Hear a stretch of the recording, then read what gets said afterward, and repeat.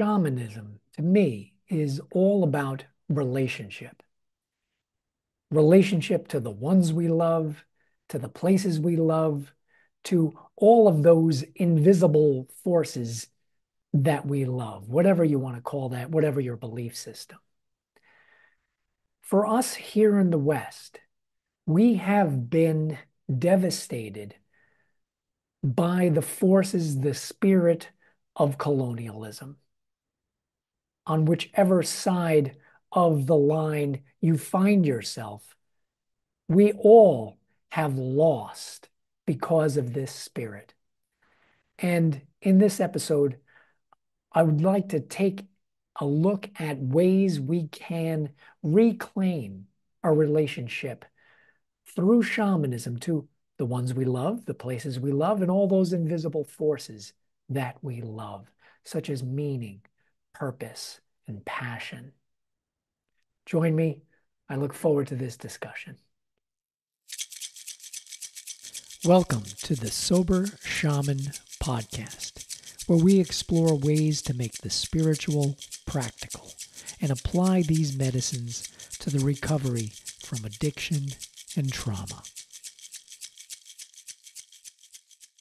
Thanks for joining me on this edition of the Sober Shaman Podcast, where we're going to be going into the spirit of colonialism. A big topic, and one of the reasons why I'm going into it is because it's an addiction. It perpetuates itself. Let me start with this. One of the things about colonialism, and I'll go back to how it was introduced to me by a couple of my teachers, Martine Pretel and Stephen Jenkinson, talking about the Roman Empire in different ways. But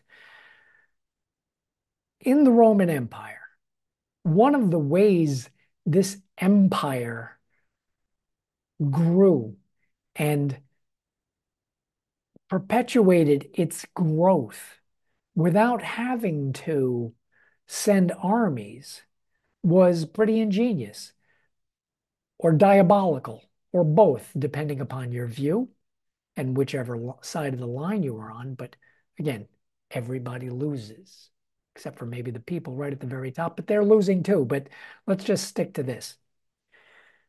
In the Roman Empire, what would happen is after a new territory was conquered, one of the tenets that was imposed upon the newly conquered people was, okay, great, here's a choice.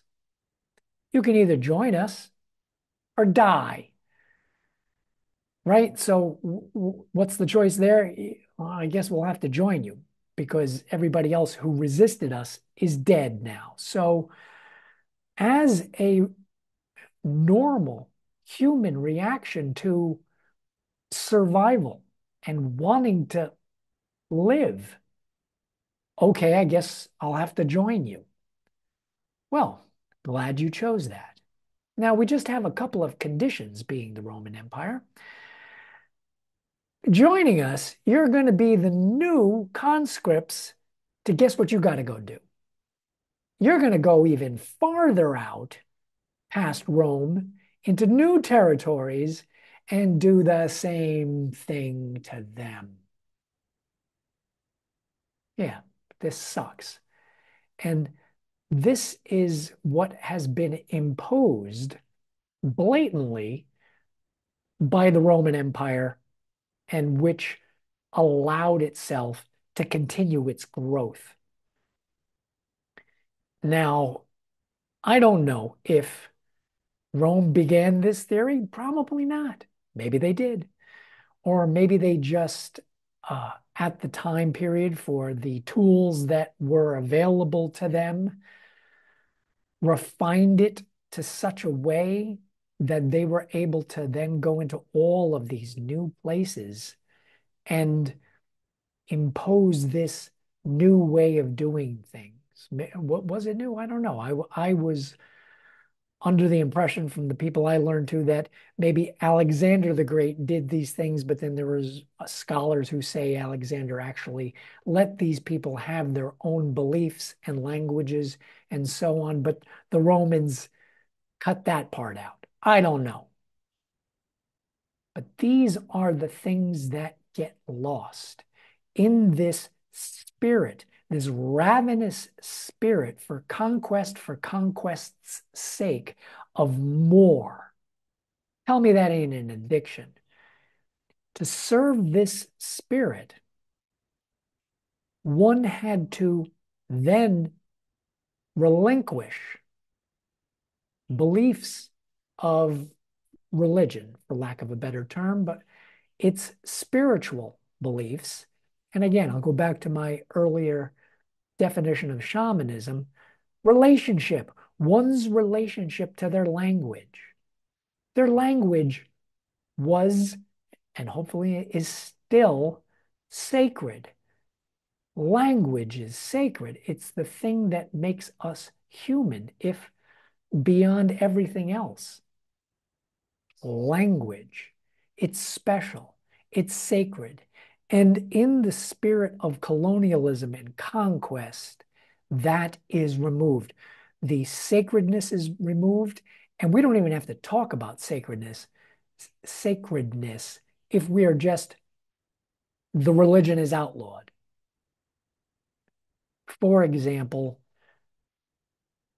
another horrible example of this is, but accurate example of this is the Welsh knot, right? And throughout the English Empire, up there in the United Kingdom, one of the things that was done to the Welsh knot, and the Irish had their own version of this, right? The Irish stick, and I don't have the indigenous names for this in Gaelic. I'm guessing probably the Scottish had their own version of this too, because the English, this is what they imposed in their brand of colonialism. Again, not new to them, but this is what happened. The Welsh knot. The story, as I've heard it, is this.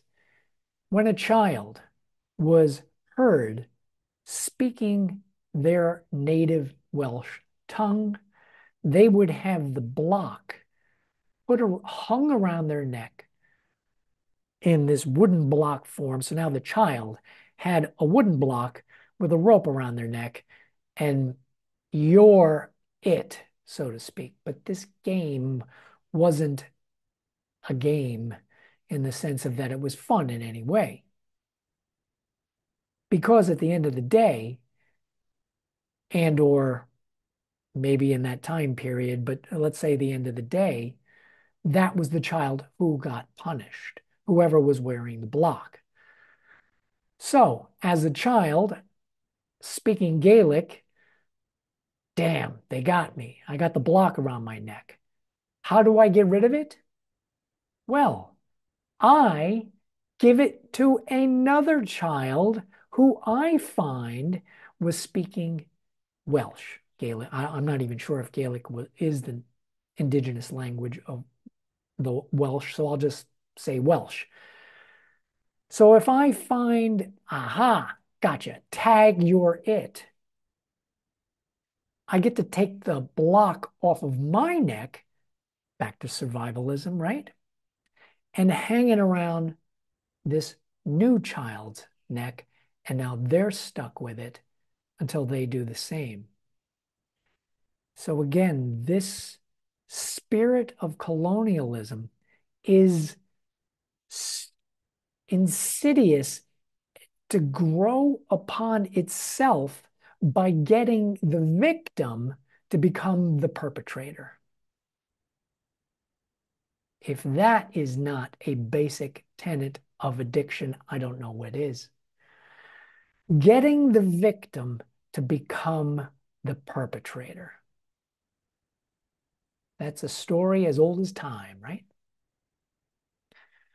And one of the reasons why I'm addressing this subject of colonialism and this spirit on this channel talking about addictions and shamanism and why this is so connected and a healing pathway out.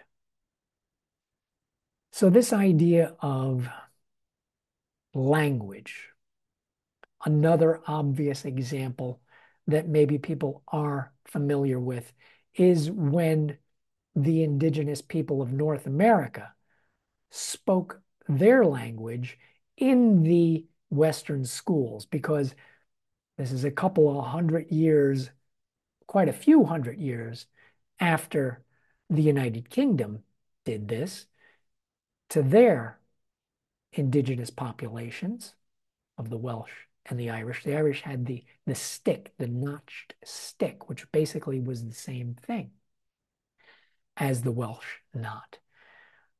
And if you were stuck carrying that home, the parent would look at this Irish stick and see how many notches were in it, how many times you used the indigenous Irish language, and that would be the punishment, to get the family to be the perpetrator and make the victim of the child, so that the child then understood. Same thing here in North America. Well, I'm in Thailand now, but from my native origins of North America, the US and Canadian treatment of the indigenous people and what would happen and the forms of punishment when they would speak their language in these North American Western imposed schools. Why? One reason was language is sacred. Language is magic. In the Western book, right? In the beginning, there was the word. This idea of speaking into being is fundamental. Relationship, right relationship with the people we love. Let's just start with that. Right relationship with the people we love begins with right language, or at least at some point in the beginning. What are the words coming out of our mouth? Are they inflictive? Are they defensive? Are they avoiding? Are they downright demeaning to keep me in the position of authority as perpetrator, right? This is how addiction perpetuates itself right from the get-go. The language we use, the words we use, the content of those words, and then the inflections that we use them with. There's the content of what we say, there's the way we say it, and then there is the inhabiting of that language, the body language, if you want to call it that, and or does our words match our actions? I love you. I love you. Yeah, I love you. Whatever. I mean, three completely different meanings. And I love you. But then how come you go out and you do those things that perpetuate this colonialism, this dynamic of perpetrator and victim? That's not love. It may be the agreement in this relationship, which may have some forms of love in it, but that ain't love. That is the perpetuation of the dynamic that keeps feeding the spirits that keep that imbalanced perpetuator victim roles going, whatever we want to call those roles. This is the same spirit of colonialism. All right, we went narrow down to a personal relationship from a Roman Empire view. Now I'm going to take it back out. And why is this important? What can we do about it? Well, I think it's important to understand the spirit of colonialism as we can trace it to our family directly. And what does that mean? Because this is still going on today, says the man from North America who's living in Thailand. It's this same running away from or running away to something perceived to be better. I have to be very careful using right speech, right language in not perpetuating this spirit of colonialism, yet at the same time, I know that I am occupying a residence right off the bat that maybe the local Thai cannot afford or in the same way cannot afford, right? So I know that I am perpetuating that. So I have to take responsibility for and now allow me to go back to, well, what is it that I am running from? And how long have my immediate descendants been running? And what were they running from? And why did they run away? And what did they think they were running to? A lot of questions there. But part of the work that I love doing in my program is getting to ancestry, getting into descendants, getting into understanding and knowing what was it about my parents, their parents, their parents' parents, how far back can I go, and understanding as much as I possibly can about the ping-ponging, the yo-yoing back and forth, the yin and the yang of it, because it will absolutely shed light on my addiction and my relationship to the ones I love, the places I love, and all of the invisible forces, whether I call them spirits or the spirits of meaning, purpose, passion, etc. So, for example, when I went back to Italy and my biz nono and biz nona on two different sides, or same side of the family, but that's where one split happens. My great great grandmother and my great great grandfather came pretty much the same time at the end of the 19th century and landed upon Ellis Island, and not Ellis Island because Ellis Island was closed in 1898 and 1899. I never knew that until I looked into these records and did this digging. So this is interesting. And I propose to you one way of doing this. Uh, this brings up, I'm going to put a link in here. I love watching, I don't think it's on anymore, of that television show that looked at celebrities to go back and review their ancestry. Who do you think you are? Or I'll get the name right and I'll put it in the show notes. But it's a wonderful show to watch because we discover things that we didn't know. And it sheds light upon them and it sheds light upon the dynamics of why they did what they did and why they acted the way that they do to us. And it gives us a different perspective, specifically on the dynamics of family and shifting that who's above, who's below, perpetrator, victim, maybe. I don't want to put judgment onto those labels, but definitely the dynamic of who's in charge and who's not in charge. So going back to, hi, Kitty. Going back to this story of my family and going back to Italy and connecting with the great grandparents and the place upon which they came from. this little tiny village of about 2,000 to 3,000 people, which hasn't changed in population um, in the Piedmont region of Italy. Uh,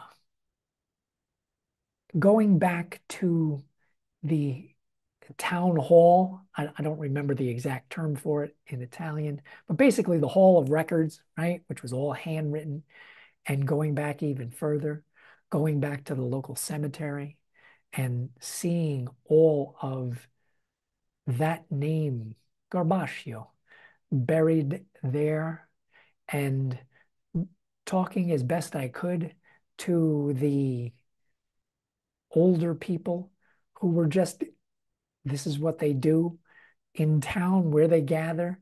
The men gather here, the women kind of gather there. The men were gathered right outside the cemetery, so it kind of made it easy. Um, in my very limited Italian, as best I could at that time, I had a little bit grasp of the language to try to get some stuff. But more information came when I went to the actual street and found the house upon which they came from. There was a Garbaccio Lane. There was a lane that actually was named after my family. And finding the Garbaccio Molina, it's like, oh, some of my ancestors made bread, which was now being turned into condominiums, which was an interesting thing to see. This old stone building getting sliced up like bread into spaces for condominiums. Yes. And what I did find that gave me the most information, thank you to that Hall of Records, was a person who is still alive and related to me living on that street that I could talk to. And they reached out first for me and made the introductions. And luckily for me, this gentleman spoke English. So what ends up happening, and the light that it shone on my relationship with diaspora, running away, survival on the father's side, which I haven't really gone into, they left Poland for obvious reasons in the 20th century, Nazi Germany moving on in. So I'm sure there's interesting stories there. And again, stories of survival. I'm going to stick with Italy right here because that's the one I followed and that's the path I traveled down. And I haven't talked about this openly too much, but it's a wonderful story. It's a wonderfully painful story, but it's a wonderfully informative story. So I found this gentleman who was my great uncle on one side and living on this Garbaccio Street, Garbaccio Lane in this little town in the Piedmont, in the foothills of the Alps in Italy. And so, speaking with him, what I learned was this. So, the family split and left at the end of the 19th century for one important reason: survival. This town in the foothills of the Alps is outside of Biella, Italy. Biella, Italy was the subject of the movie Silk. It was the city that produced something like 90 something percent of all of the fine silk for Europe through those Middle Ages. And it was at the end of the Silk Road. So all this silk that came from Asia was then processed and woven in Biella. Biella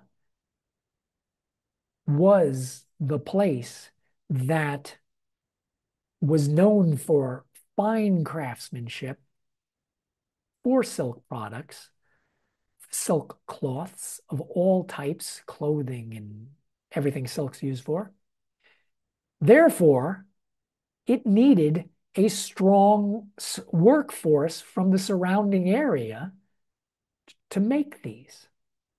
Well, what was happening at the end of the 19th century? The Industrial Revolution.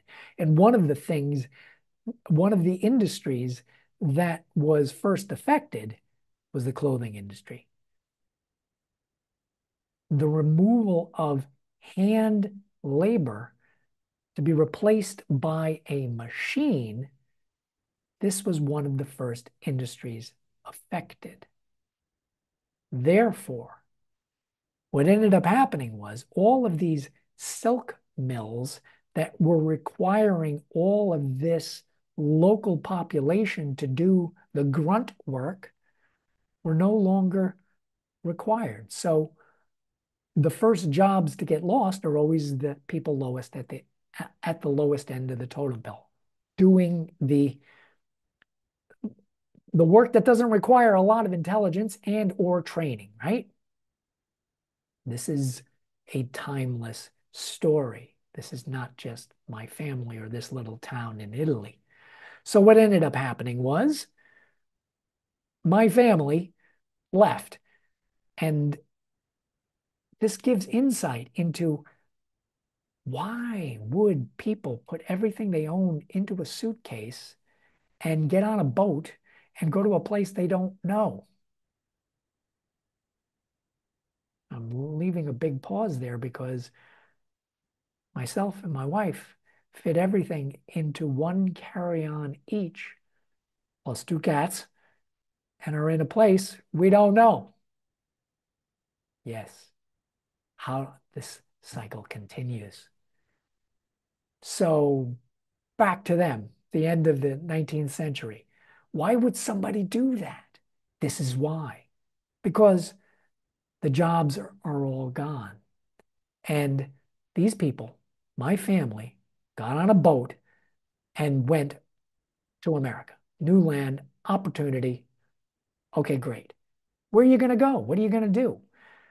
The insight that I found that, and I'll tie up this end of the story here, is this. Where'd they go? They went through New York to Paterson, New Jersey. Well, why would they go to Paterson, New Jersey? Because at the beginning of the 20th century, Paterson, New Jersey was known as the Silk City, the garment industry. Oh, I got a whole book on the turn of the century from the 19th to the 20th century, the rise of Paterson as this city. So what did they need? They needed cheap labor. Where did the cheap labor come from? Hello.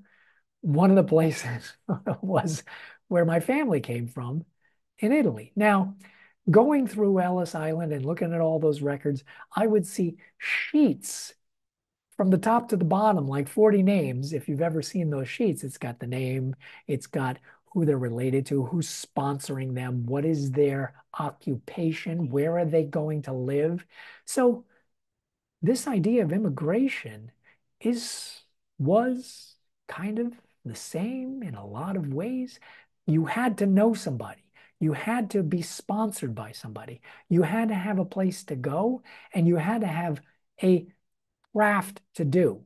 So even though these 40 names from this village in Italy, and many of them are my direct relatives, and all of them related in proximity, at least somehow, we're all coming over under the occupation of weaver, straight on down that page. Boom. Where were they going? Place going? Paterson, New Jersey. Boom. Why? Because that's where they were quote unquote needed.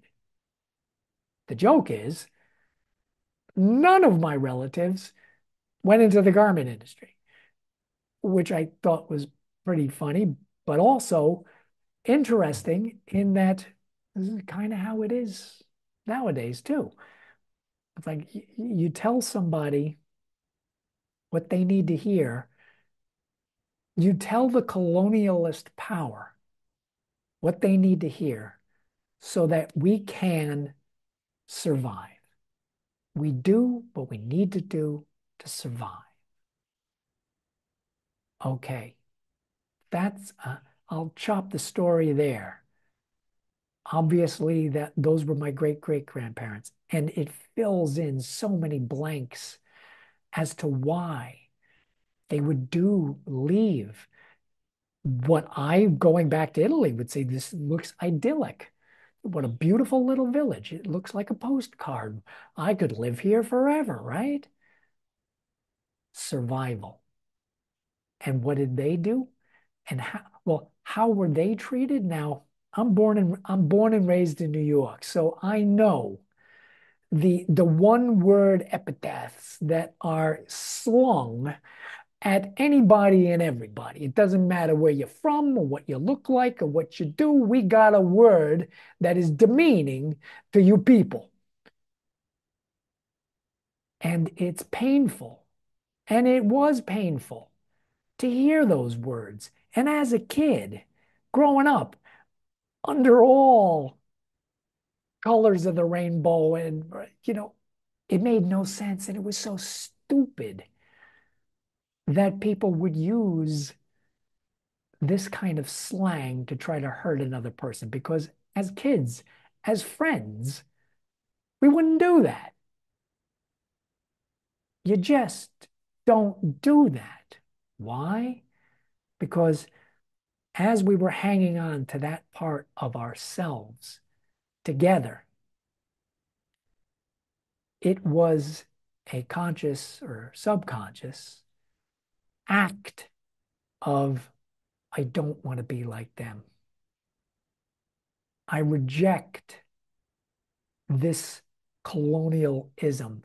I reject this putting this block, the Welsh knot, around my neck so that I then do it to one of my own. Granted, we had the luxury of not being beaten if we didn't do it, and or the luxury of not being ostracized. And hopefully, for me and many of the people I grew up with, and hopefully nowadays, and maybe somebody listening to this, you don't have to do that. And hopefully you didn't do that. And hopefully we can recognize where we are continuing to keep this separation between us and them, between I and the other. Because of course, that is part of the illusion. Of course, that is what keeps the spirit of colonialism rolling along. As long as I am with the winning side, they will lose. And it's about survival, right? I just listened to another political talk of Quentin Tarantino on Bill Maher and Quentin Tarantino. As long as we win, we just have to win. It doesn't matter. I'm not going to say anybody's name, but as long as the Democratic candidate doesn't say anything and we win, just keep that candidate away from the cameras. As long as we win. Damn, I was like, if that is not a reinforcement of this, how old? How old is this idea that as long as I'm on the side of the winning, I survive? Whether it's this example of the Roman Empire and or this idea of language. Aren't we done with this? Aren't we ready to be done with this? And so let me slide into the what can we do about it? Well, the first thing is to recognize what I'm doing, when I am doing it, and when I am doing the feeding of that spirit of colonialism. however subtle it might be, keeping an us and a them, or how blatant I am in doing it. And this will be reflected in my language. First thing, right?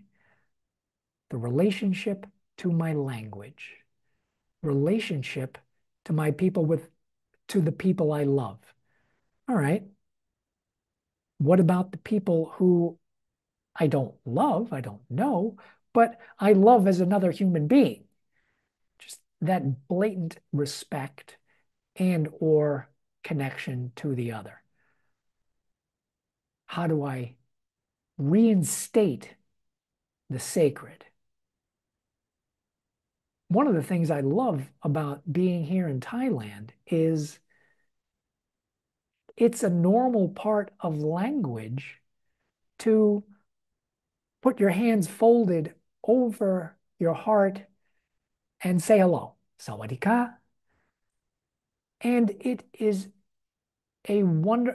And when we're done, it's a way to say thank you. Kapung kap. And oh, I love how it is reminding me of it's that simple to bring the sacred back into language. And how do I do that? And I sign off all of my podcasts and videos with saying blessings. Do I mean it? Or am I just doing it to get out of here? It's like, yeah, bring it back to sacred language. All right. That's the first thing, right? The people we love and the people we don't know. But how do we recognize the divine in the other, in our sacred language, and our relationship to that language, and our relationship to each other? And removing that misperception, that illusion that I am above. And sorry, but you're going to have to wear this block, or I'm going to have to go conquer you because I have to stay alive because these guys are biting at my heels. I'm not in that situation. So I have the luxury of going into the responsibility now of making that part of my everyday practice. Second thing would be relationship to place. Now, one of the things that colonialism did and still does is to remove the sacred from the physical. So monasteries and buildings and religious artifacts are destroyed when the conqueror wants to eliminate the conquered people's beliefs. Often, the indigenous people would just rebuild, usually on the same spot. Or if a church was put on the same spot where something earlier was, it's like, oh, good. We don't have to show them, but we know that there's a hole at the bottom of this church that goes right to the sacred that we're looking for. I love that example in, I believe it's Lithuania, where they have that hill of crosses. I think it's Lithuania. And it didn't matter how many times the Russians came in to try to eliminate, and this is fairly recently, right? In the last 100 years or so, the Christian beliefs of the local people. And they would come out and replant their crosses and put it there and honor that sacredness of the place. Sacred places and our relationship to them are important because, as it is with any trance-induced state of shamanism, you have clear boundaries. I have a clear intention, and I'm going to enter into a trance-induced state, get my information, knowledge, and healing power, and then I'm coming out. We have a beginning, a doing, and an end. Clear. That's it. The same thing with sacred places. And so, oh, but every place is sacred. And oh, okay, I'm with that. But that's the problem with everything being gray, is that if we don't have an absolute, this is sacred place, then it removes the power and the ability to have a connection to open up that, yes, this church. I light a candle in this church for 30 days because this person is passed, and this is where I kneel and I say that prayer every day. Boom. The sacred place provides a sacred structure for us to then perform a ritual of our connection to the people we love, to the place we love, to the invisible forces of whatever it is that we love.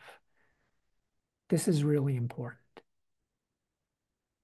Reestablish a sacred place, and it will afford you the clear delineation of this place is sacred. Does it make the other places less sacred? No. It's just a reminder that, oh yeah, here's the place where I turn this form of listening on. This is the place where I allow these abilities to listen, to communicate, to connect on. Now, if you call that shamanism, great. If you call that spirituality, great. If that works with your religion, great. If you want to get hooked up to a functional MRI machine and watch your brain light up in certain different areas, great. I don't care. I just want results. And for me, I like the language of spirit because it provides me with these moments of clarity of what is sacred, when is it sacred, how am I falling out of relationship with sacred language, sacred people, sacred places, sacred other things that are invisible. My relationship, and this will be the last and the third one, to the invisible things. What does that mean? Well, if this is spirit, your relationship to spirit, obviously. And the shamanic journeying and the shamanic rites exercises gives us ways to communicate directly to and with and receive healing information, knowledge, and power that directly relate to our specific situations. Boom, there's that. And if you don't like that language, what is your relationship to purpose, to meaning, to passion, to love? These invisible, unmeasurables, what's your relationship to them? Well, it's interesting because this is what, to go back to Rome, right? Earlier before them, the Greeks, and lots of people have this idea. Okay, the god of. Well, when I invited the muse in, I was able to write all of this. When I was when I was taken by, fill in your god of choice, you know, anger, Aries, right? Oh yeah, I was taken by Aries, and I take responsibility for my relationship with Aries and performing those. It's an interesting way of looking at it. And again, to back it out of spirits, but what is your relationship then to these invisible characteristics? And back to the subject of this podcast, this spirit of colonialism, this spirit of victim and perpetrator, Colonialism, again, is dependent upon separation, is dependent upon hierarchy, is dependent upon a winner and a loser. So taking that out of global or national, bring it into your personal relationships. Where am I dependent upon using the energy and the illusion of power of being above? How do I use that energy? Do I use it in the form of domination over my subordinates at work? Do I use it in the form of I have more money, therefore I can buy you and treat you like the waiter at a restaurant and being insulting? So on and so forth. Again, the language for me is easiest when I use it in the form of shamanism and spirituality because it infuses a sacredness even to those situations. Is that waiter sacred? What if I think of it that way? Of course they are. If you want to think of it more in a humanistic, psychological, I do not need to be in the dominator position here. Am I paying for a service? Yes. Does that person have a responsibility to fulfill their obligations of that service? Of course they do. Are you paying for it? Of course you are. I am. What's the relationship? When one of them falls short, maybe where I fall short, and how do I react when they fall short? Do I immediately go into dominator? Or can I be more in relation with them? All right. The spirit of colonialism.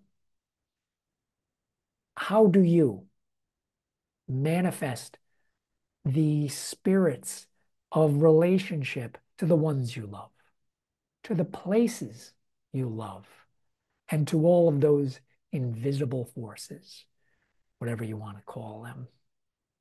And I also propose to you, go back and Ancestry.com, whatever it takes, as far back as you can, and learn all of the stories as to what was it about the times that this ancestor was living. Well, that sheds light onto why they did this. How interesting, which is then why my grandmother did that, which is why my father did this, which is then why I felt this way growing up, which is why I'm doing that to my kid. Oh, boy. Right? How do we stop when we realize and can take responsibility for how we are perpetuating the cycle? Because it is an addictive cycle. Let me know in the comments if this brings up any awarenesses for you, if you've discovered things about your family, your ancestry that have helped you in your relationships with the sacred, with the divine, with your addiction. I'd love to hear about them. And it might be exactly what somebody else is also dealing with and can help them too. So we all appreciate it. And as always, send me any questions, comments, concerns you have. Hit the little like button on whatever format you are listening or watching this. And till next time, blessings. Thanks for listening to the Sober Shaman Podcast, where we explore ways to make the spiritual practical. Please subscribe wherever you listen to podcasts. Send me any questions or comments you have. Check out the website, randalllyons.com. I look forward to hearing from you. Until next time, blessings.